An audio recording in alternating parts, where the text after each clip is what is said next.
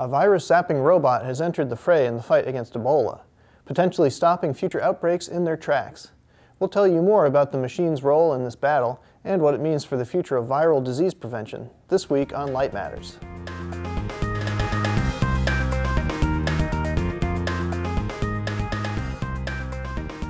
This is Light Matters for December 10th, 2014. I'm James Lowe. And I'm Justine Murphy. Today, we'll show you how UV pulses could help stop the spread of the Ebola virus. But first, we'll introduce you to some of the finalists for this year's Prism Awards and share some of the week's most interesting research news. A modified streak camera is fast enough to capture the movement of a single laser pulse in real time. A team at Washington University in St. Louis has developed a 2D streak camera capable of imaging events at up to 100 billion frames per second, enabling temporal resolution in tens of picoseconds. They used the device to make a slow-motion movie of a pulse refracting at the interface between two media, two different pulses racing in different media, and to study the lifetime of a fluorophore used in bioimaging. The Washington University device is about 4 orders of magnitude faster than the fastest CCD and CMOS systems. The streak camera features a wider aperture than most streak cameras to allow 2D imaging, and a pair of electrodes that cause different parts of the signal to hit the sensor at different times. The setup also features a digital mirror device to encode the information. Lead investigator Dr. Li-Hong Wang said he thinks the technique, called compressed ultrafast photography, will enable discoveries that haven't even been thought up yet. The research was published in Nature.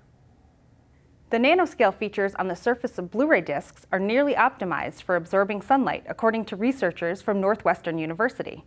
Although originally developed to optimize data compression and error tolerance, the quasi-random arrangement of islands and pits can be duplicated on polymer solar cells.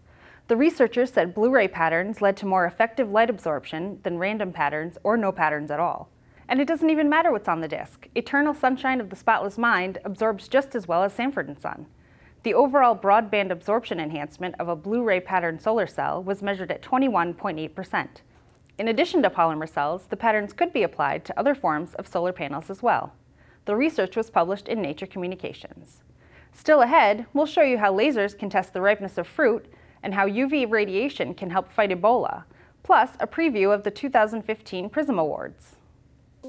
After the show, check out the expanded resources for students, educators, and everyone at edu.photonics.com.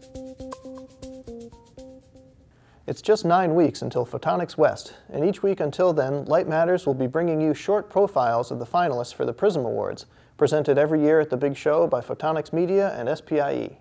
The Prism Awards recognize innovative light-based technology products that solve problems and improve quality of life.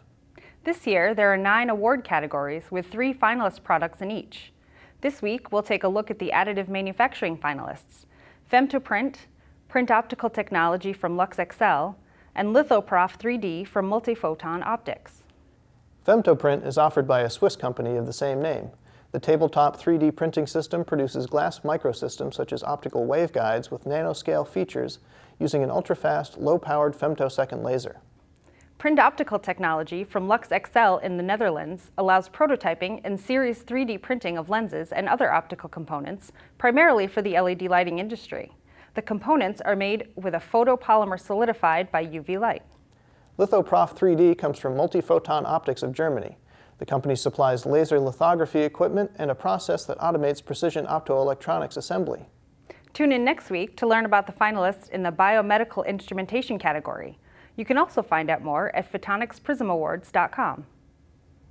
To tell when an apple is ripe, you could just bite into it, or you could measure the ethylene gas that it gives off. Or perhaps easiest of all, you could shoot it with a laser.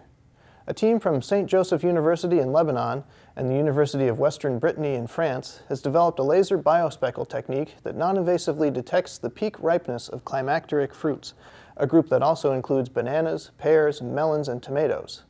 The technique could someday be used to determine the best time to harvest. In a study published in Applied Optics, the researchers recorded the speckle pattern created by a laser when shown on a piece of fruit. The light scattering properties of fruit change over time as the fruit's glucose content increases, meaning the speckle grains will be larger when it's not ripe and smaller when it is. Most ripeness tests used today are either destructive or based on often misleading visual criteria, so the laser method could be the apple of an orchard owner's eye. The Ebola virus has claimed more than 6,000 lives in West Africa, but an ultraviolet disinfection system already in use in the U.S. could soon play an active role in preventing the disease's spread. Based on a UV flash lamp setup used in the past to combat airborne tuberculosis, Xenex's germ-zapping robot system was recently added to the disaster preparedness arsenal at Langley Air Force Base in Virginia, the destination for many military personnel returning from outbreak management operations overseas. Xenex founder Dr. Mark Stibich said several institutions have contacted his company in recent months, saying they'd like to have the system in preparation for potential exposure to patients with Ebola or a future superbug. Stibich said Xenex is prepared to send systems overseas for use by relief organizations and governmental agencies. The system works by pulsing xenon, a non-toxic inert gas, at high intensity to produce shortwave ultraviolet, or UVC, flashes.